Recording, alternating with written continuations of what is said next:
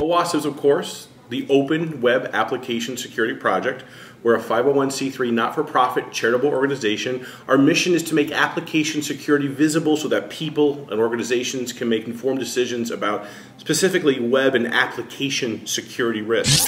OWASP is a very large organization. We have over 2,000 paid members, but we have over 30,000 people who subscribe to our list.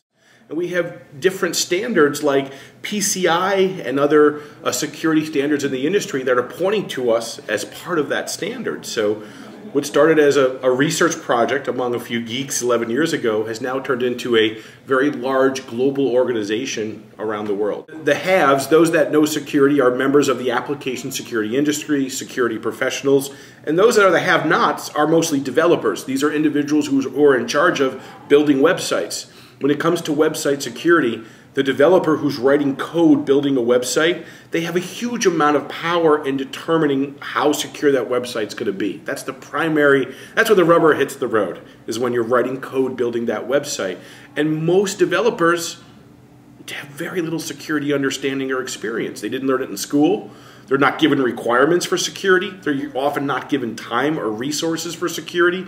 Security services are expensive for application security. So they have this mission as developers to build secure websites. And unfortunately, a lot of the tools, techniques, education just doesn't exist, or there's not enough of that for them. If we can really en masse teach developers to build more secure code, it's going to make websites more secure. And one of the initiatives that I'm doing to try to help support that is, and we did this at this conference, we offered free training for the community. We had over 120 people show up our first day of training. Just come to the hotel, show up at a room, and we will give you a free 4-hour class on the core elements needed to build a secure website. We did 2 4-hour sections of that.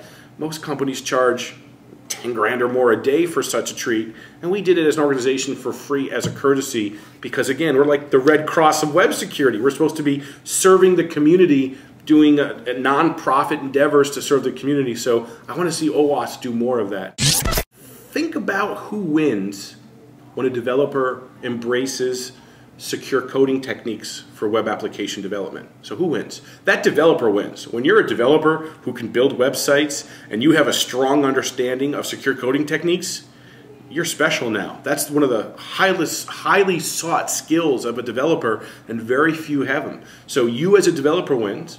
Your manager's going to win. You're building secure applications. The company you work for is going to win.